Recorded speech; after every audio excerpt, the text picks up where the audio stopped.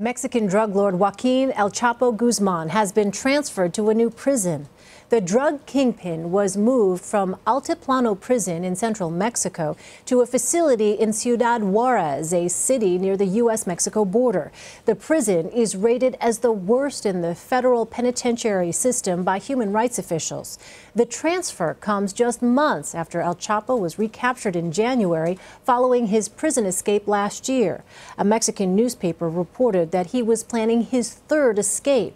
El Chapo's attorney released a statement criticizing the move, saying it was done to destabilize Guzman emotionally and keep him away from his family and legal team.